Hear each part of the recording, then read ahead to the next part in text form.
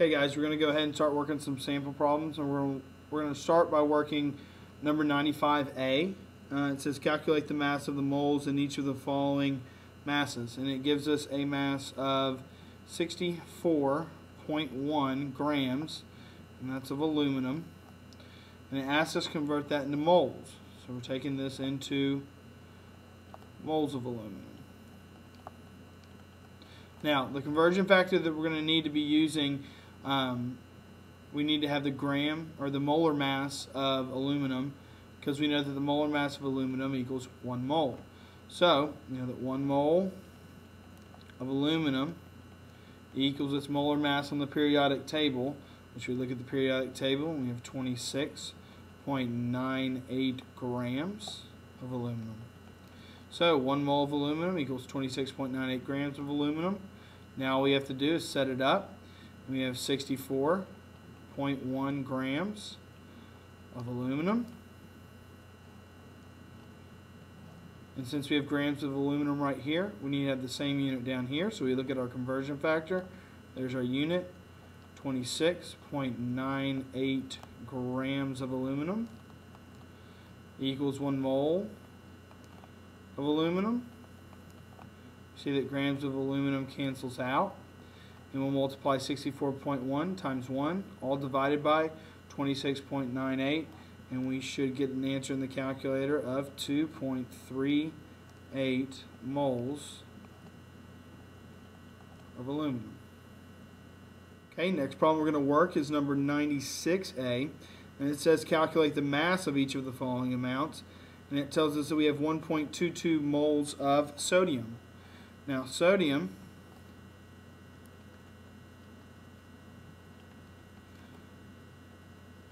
is Na on the periodic table, and we want to figure out what is the mass of that amount of moles of sodium. So we need our conversion factor. We know to go from mass, or grams, to moles, or moles to grams, we need our molar mass.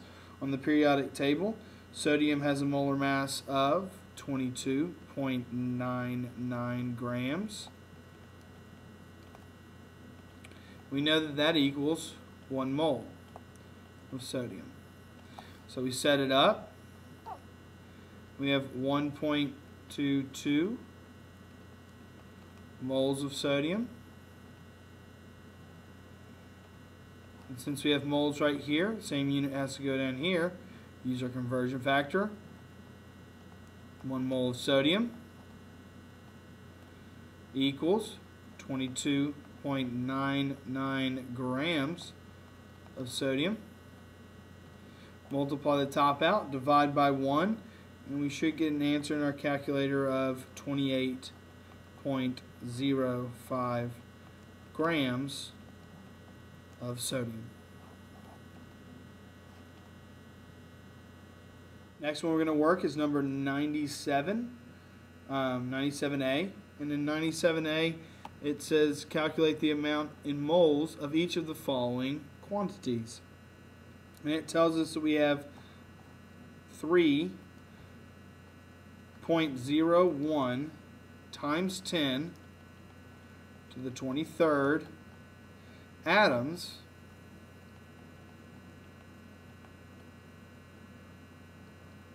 of rubidium.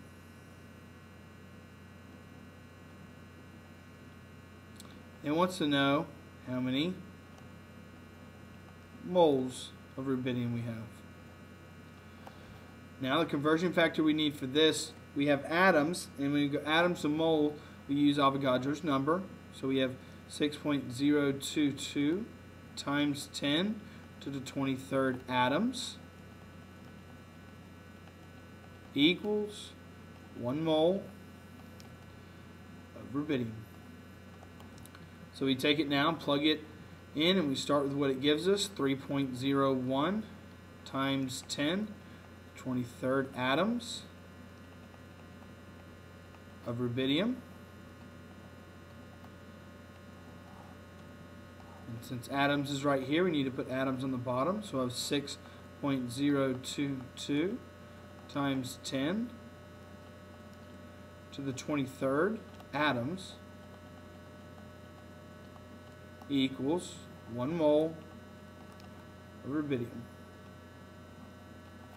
So you see that those units cancel, and we multiply the top, which would be 3.01 times 10 to the 23rd times 1, all divided by 6.022 times 10 to the 23rd, and we should get an answer of 0.5 moles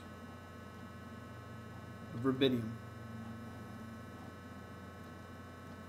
Alright, we're working number 98B on page 926, and it tells us that we have 2.5 moles of manganese, and it wants us to find the amount of atoms.